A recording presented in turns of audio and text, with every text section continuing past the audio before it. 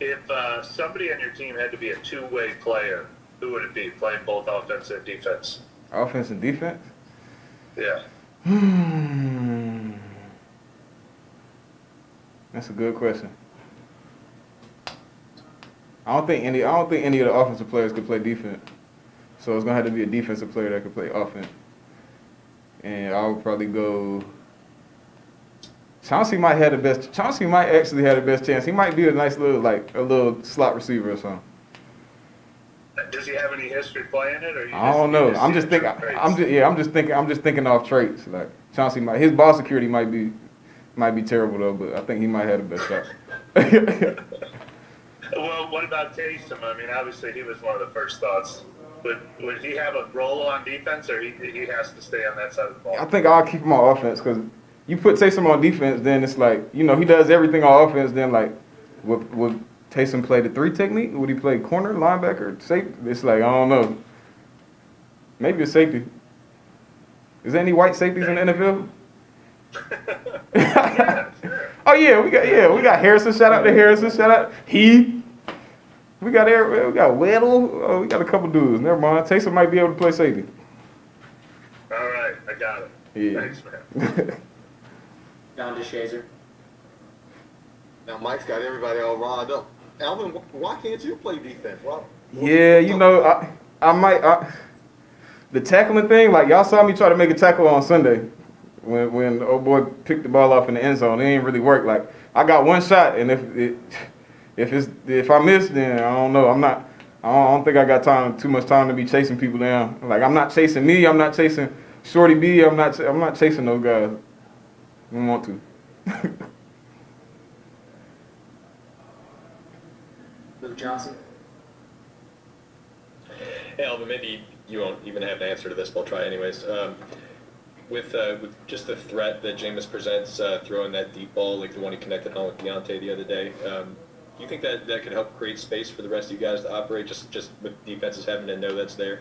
Yeah, of course. I mean, anytime you got a quarterback that can push the ball down the field, I mean, defenses have to be aware of that. I mean, it opens up a lot, create some space for us to navigate underneath and get the running game going, and it just provides another option. And then, Jameis, anytime he get an opportunity to throw deep, he itching for it. But I mean, obviously all within the framework of the game plan. But I mean, it's lovely to have that, and then our defense loves it. Just his ability to be able to do that, just get points on the board and push stretch the field, and I mean, it's great to have.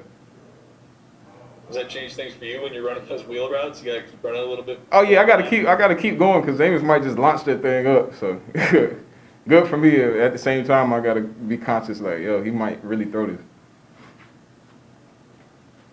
Big Underhill. What's the impact of just being down a couple of coaches this week, and does it make anything harder, or is it just kind of business as usual? I mean, nothing. Time don't stop for no man. So obviously, with them being out, I think the coaches are more stressed than us. The coaches that are out. JTL, Rocha, a couple guys out. Them dudes, like, they on my line, like, trying to make sure we good. And I don't know. I think, of course, we miss them at practice, but we got to keep moving. They're doing what they can to kind of keep us dialed in or keep themselves sane. Talking to us and making sure we on point with everything. But the show goes on. It's like next man up.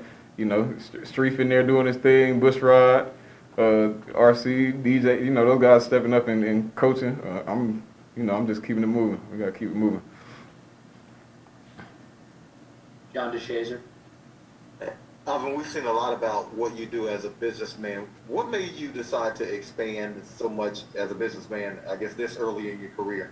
Man, I think I just had that. I've always had that itch from when I was younger, just curious about it, and just wanted to explore different avenues and different ways to not only create revenue, but just impact community, impact other people, impact other people's lives, impact other people's families, and just give opportunity. So I think that's really the main thing on my mind, just giving people opportunities that they didn't think they would have or couldn't imagine. So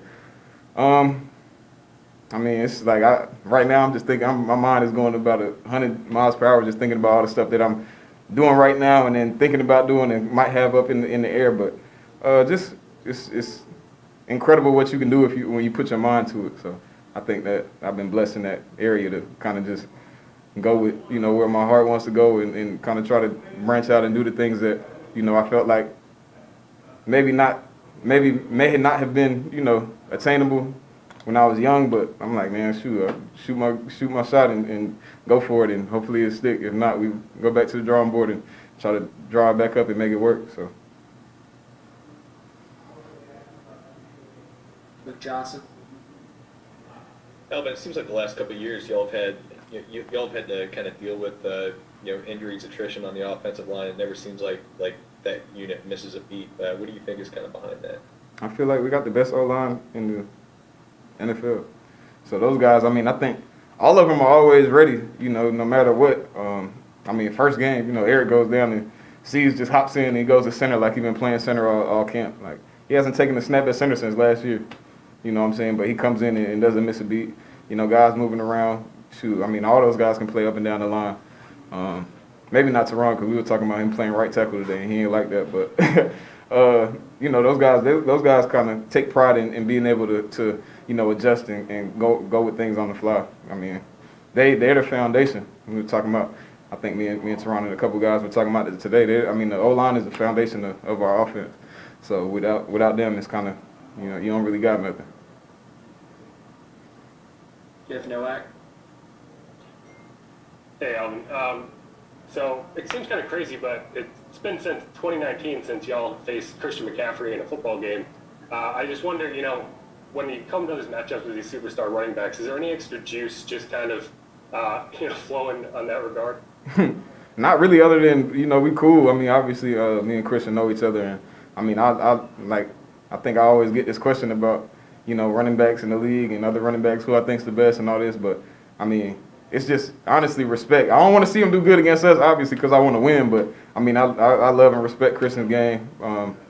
Just coming, we both came in the same class. So he does some incredible things. So, hopefully I can lend the ear to the defense on how to stop him, and it worked. But, I don't think it's really, I'm not really in competition with Christian when we're playing against him. I'm watching him. If he has a good play, I'm like running down to the defensive side, like, y'all can't let him do this. But he's a great player, elite player. He's gonna make some plays. But I'm just hopefully I do what I got to do. I ain't too worried about what he's doing. Great player though. Appreciate your time, Alvin. Thank you. For sure. Yep.